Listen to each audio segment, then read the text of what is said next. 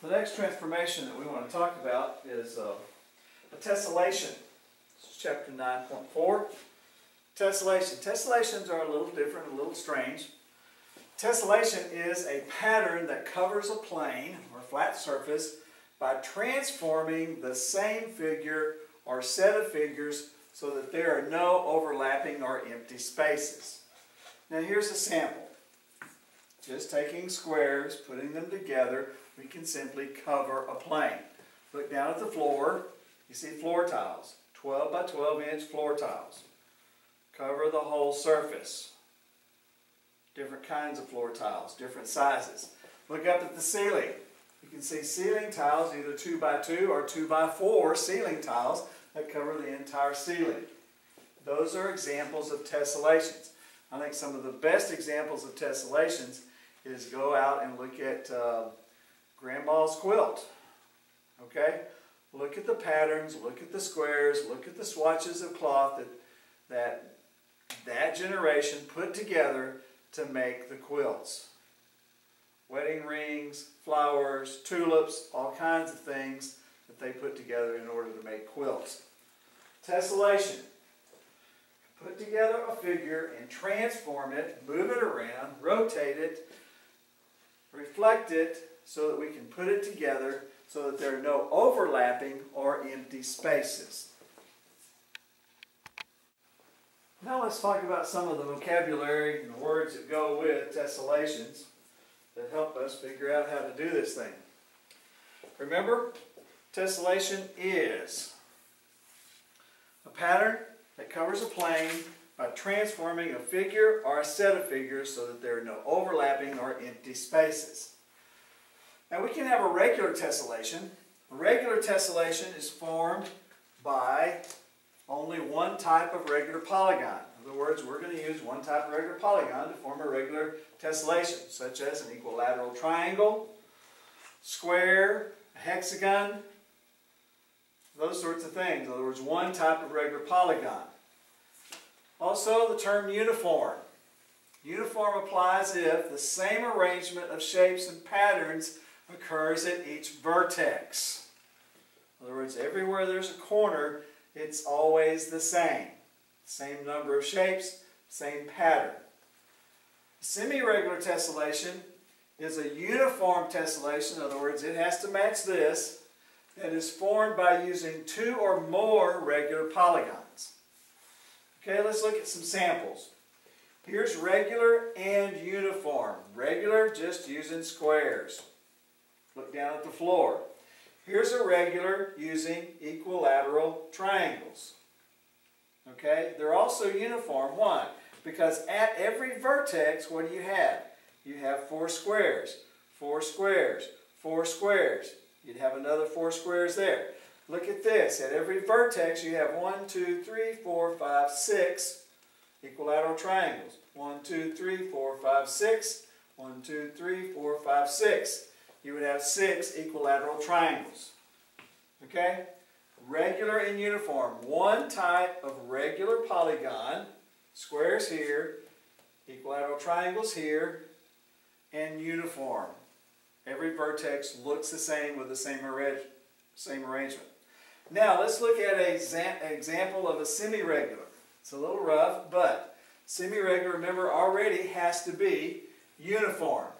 So let's look at it. Semi-regular would be using 2 or more regular polygons. Well, let's use equilateral triangles and squares. So we have a square topped by the equilateral triangle. Look at this right here. We have square, square, square, square, square, equilateral triangle. Now look at the vertex. 2 squares, 3 equilateral triangles. Look at this vertex. 2 squares, 3 equilateral triangles. Let's look down here. 2 squares, 3 equilateral triangles. Okay? So we've formed the tessellation, or we've covered a plane flat, no overlapping, no empty spaces, by using 2 different types of polygons, regular polygons, squares and equilateral triangles, and every corner or every vertex looks the same. Oh, it may be flipped. Why? Because we've transformed it. Okay? It may be turned, or it may be flipped, or it may be tessellated simply because we have moved it. Okay? Now, let's see what one looks like that is not regular and not uniform. Let's use squares that are cut into triangles from diagonal to diagonal. They're not regular. Why? Because the two sides are equal, but the hypotenuse is longer. So that's not regular. Why? All the sides are not equal. What does this look like? Notice right here we have 1, 2, 3, 4, 5, 6, 7, 8 of these things coming together.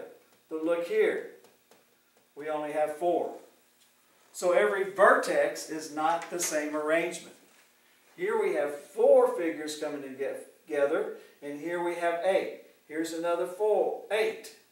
Here's another 4 going to be here, another 8 and 4. So the pattern repeats itself, but it's not the same pattern. Also, these are not regular figures. So this is not regular and not uniform. These are not regular polygons. Why? Because all the sides are not equal and all the angles are not equal of these triangles. Okay? Definitions and words you need to know. Tessellation, a pattern that covers a plane by transforming the same figure or set of figures so that there are no overlapping or empty spaces. Regular tessellation. Tessellation formed by only one type of regular polygon. A regular polygon being one that has all the same sides of the same measure, all the same angle measurements. Uniform has the same arrangement of shapes and patterns at each vertex. Semi-regular tessellation and uniform tessellation formed by using 2 or more regular polygons. Semi-regular tessellation has to be a uniform tessellation. Okay? Using 2 or more regular polygons. Vocabulary for tessellations.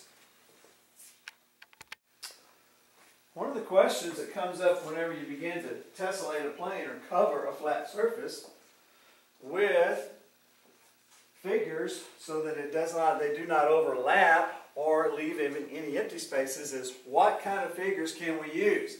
Question, can a regular polygon or a combination of regular polygons tessellate a plane? Or what combination of regular polygons can tessellate a plane? Now we have an equation, measure of angle 1 equals 180 times the quantity n minus 2, all divided by n, where n represents the number of sides of a regular polygon. Let's take an example. A regular triangle, equilateral triangle. All sides are equal, triangle. Measure of angle 1 equals 60. How do we get that? 180 times 3 minus 2, which would be 1. So 180 divided by 3 equals 180 divided by 3 is 60 degrees. Let's try a square. Okay? 180 times 4 minus 2, which would be 2. 180 times 2 would be 360 divided by 4. 36 divided by 4 is 9. Add a 0. So the measure of angle 1 is going to be 90. Okay? Now, the measure of angle 1, or the interior angle of a pentagon, is 108. Let's look at a hexagon. One interior angle of a hexagon is going to be 120. And we could go on for heptagon, octagon, nonagon, decagon, dodecagon, so forth and so on. And find that interior angle for each of them. But what we want to do is see what happens. Now let's look at this. At every vertex of a tessellation, where every vertex is, I have a seam and it comes around like that. How many degrees is in that?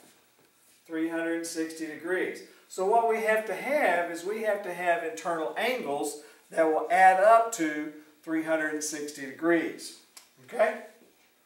So let's look at this. We have to have 360 degrees. Well, can I put together equilateral triangles that will add up to 360 degrees? 360 divided by 60 is 6. So, concept is that I could put together 6 equilateral triangles 6 triangles would make that work. Let's see if we can make that work. There's one set.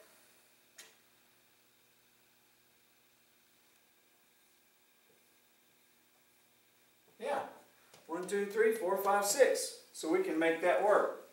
Alright, so I can put together a set of 6 equilateral triangles, keep putting those together, tessellate those, transform them, and create a tessellation of a plane. Well, let's try a square. How many times will 90 go into 360? Well, that seems pretty straightforward because 90 goes into 360 four times. So I could take 4 squares.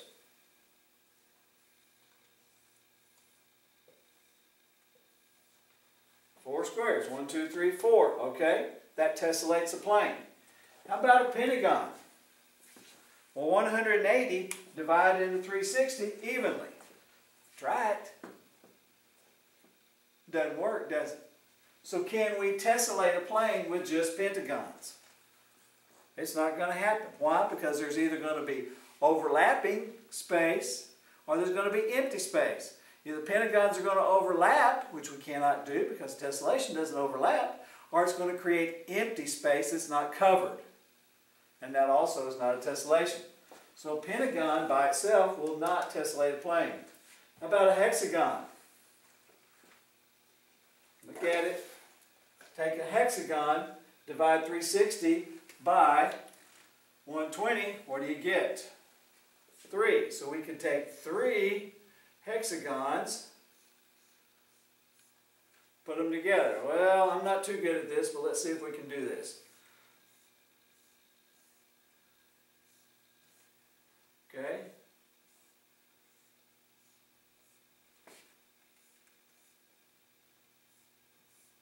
Okay, we have 3 hexagons. We have put together 3 hexagons. We have another one there, another one there, another one there, and we could simply transform, translate, rotate, okay, these hexagons around to tessellate a plane. Now, how about combinations? Combinations that would equal 360. What combinations of triangles and squares would equal 360? Well, we saw a combination, didn't we? What did it look like? Well, it looked something like this. Let's put 2 squares together, see what we get. Look like that. What comes together? Look right there. You got 1, 2, 3 triangles and 1, 2 squares. So we could put together 3 triangles and 2 squares. That would work. How about hexagons and triangles? Would that work? This is 60. This is that. Let me see. 60 plus 120 is 180. So could we put together 2 triangles and 2 hexagons? Let's see if we can do that.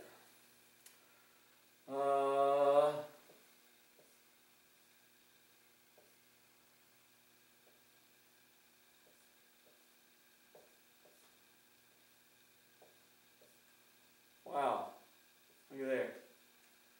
Right there at that corner. 2 hexagons, 2 triangles. 2 hexagons, 2 triangles. Start stacking those up and making it look that way. Okay? So what we're looking at is we're looking for combinations where the interior angles of the polygons, when added together, will make 360 degrees. Those are the polygons that we can use to tessellate a plane. How do we find that interior angle? Right here. 180 times the quantity n minus 2, all divided by n, where n is the number of sides.